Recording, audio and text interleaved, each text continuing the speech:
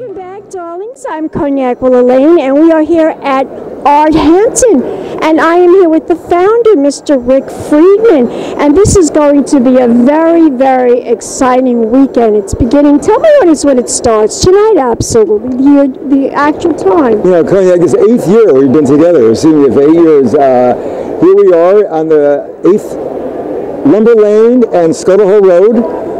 July 4th weekend, 2, 3, 4, 5. We expect thousands and thousands of people here. We have 70 galleries from 14 countries. The average gallery traveled 2,700 miles to come here. Oh my God. And these paintings are from all over the world. All over every corner of the world. There's 400 artists being represented here. From Russia, China, everywhere. Is there an estimated value of all these paintings? Is it like millions of dollars? Yeah, it's about $40 million. $40 million.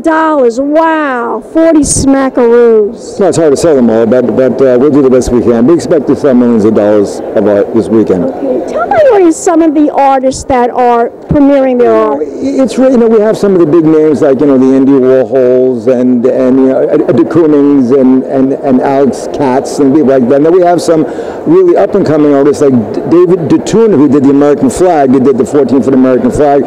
We just made a movie about him, actually, and from Russia, and he's great. So there's 400 artists here. I can't wait. Tell my audience where we could go to find out more information. What's the website? Sure, www.arthamptons.com, 631-283-5505, Lumber Lane and Scuttle Hill Road in Bridgehampton. You're gorgeous. Great, thanks. And we'll be back in a moment, darlings. More interviews right here at Arthampton. Pink Champagne Kisses. Welcome back, darlings. I'm Cognac Wellerlane, and I'm here with Kevin Berlin, famous artist Kevin Berlin, and he is here with his gorgeous model. I'd like to introduce you to Elsa, who came all the way to Arthamptons. I've been in 6 months in Florence, Italy. I've been painting Nutella. Nutella, how fabulous. Nutella is something that was invented just after the war, the Second War, and it's a chocolatey hazelnut spread that makes people happy. And I don't mean the cliche happy, I mean really happy. And I think that I like to paint about things that get people excited. We all have a lot of things in common. We all want to have friends. We all want to look beautiful. We all want to build something and be a part of the future. But sometimes we need just a little pick-me-up. Maybe our day's going a little slow, and Nutella can do that. I definitely agree with that. Nutella is a big pick-me-up, especially when you're tired and weak and you've been running around like me interviewing a million celebrities. I need a Nutella. Well, we all have these moments when you need more than just a friend. More than just a friend, darling.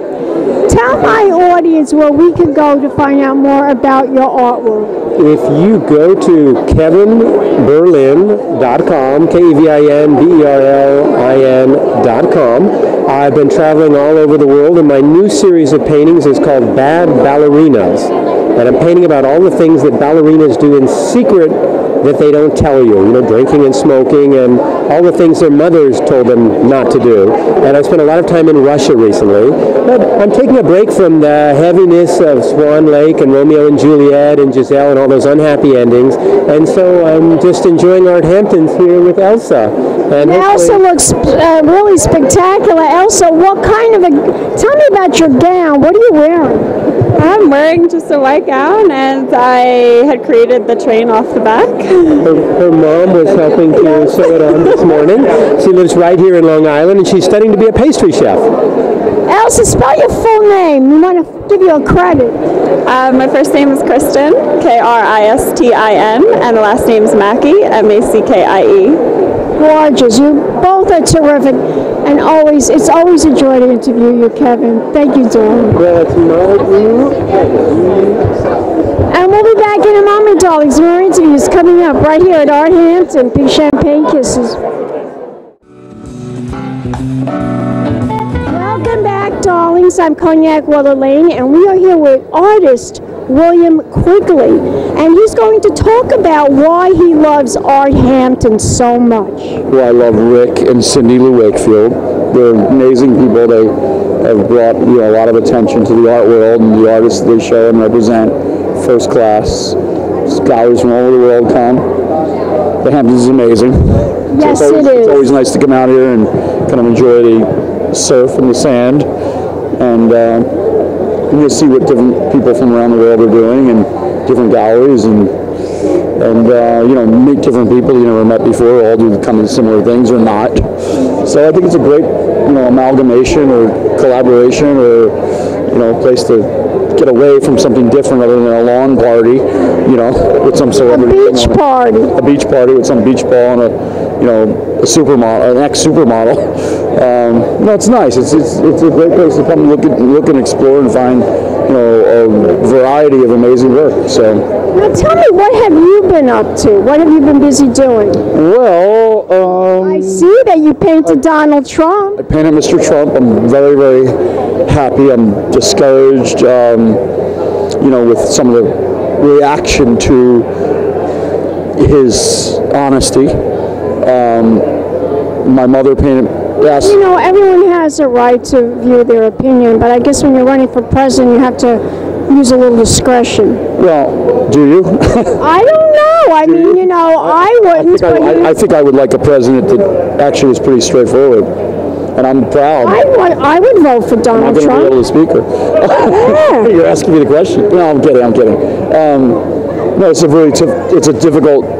It's a sensitive topic, obviously, because the man is making himself very vulnerable to a vicious society that tends to speak only about the negative, and we as a country are in trouble.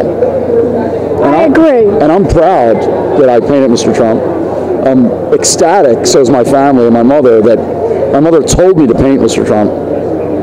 And as every good child should do, they should listen to their mother. And my mother was not a fan of Mr. Trump. But now she is. No.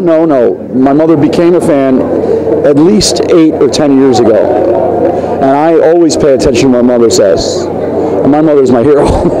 So she's this tall, raised 4 amazing, what I think, children, my brothers and sisters. And she said, Bill, I think you should consider painting Donald Trump.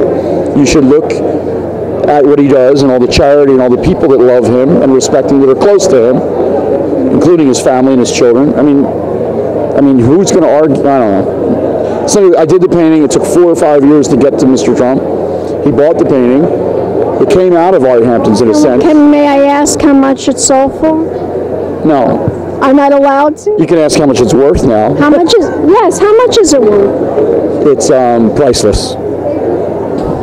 Because, when you meet a guy like that and he buys something that I put my time, heart, love into, I wasn't even sure how good it was or whether I was done with it. My good business team told me, Bill, it's done. He's going to like it. I trusted everyone, my mother included. And for him to buy it, and now he's running for the highest office in the world is an honor. It certainly is, Tony. It certainly is. I painted President Clinton and President Bush, both who I learned to respect and like. And we have to really understand that running the United States is not an easy task. It certainly isn't. I want you to tell my audience, what are you working on now? What's your next project? I think I'm going to paint Chris Kyle. Oh, that's fascinating. Yeah, I'm a big fan of the military. Okay, now William, tell my audience where we could go to find out more information. Where can we go? I'm sure you have a website. Of course, it's not a great website, but it's adequate. Do you want me to tell you my website? Just Google my name. I'm kidding. I'm not, I don't know. Can we follow you on Facebook? Are you on Instagram? No, I don't get a lot of likes on Facebook. I mean, I get my friends and close to me. I like you. I don't have 100,000 Instagram followers, but I like the prices my paintings are selling for. I'm pretty proud of that. I'd rather do business than have like a social network. I agree. Doing business is actually being able to influence other people to kind of follow what I think is, again, the soldiers, and what I think is important, our future as a country. Here I am, a painter, branding my own company per se, but I think it's what you represent is what's most important. So I'm going to follow you now on Facebook, William Quigley. All right? Lucky me. Lucky you. And if people want to find out more information about Arthamptons, where can they go? I guess you talked to Sidney Lou Wakefield and Rick Friedman, who are really the minds that kept us going. And the brainstorm, right? The brainstorm, the persistence, and they're amazing people. Look at this, it's beautiful. It certainly is, darling. And Thank you so have much. fun the whole entire week. I will. Thank you. Thank you so much. And we'll be back in a moment, darlings. More interviews coming up right here at Arthamptons. Pink Champagne Kisses.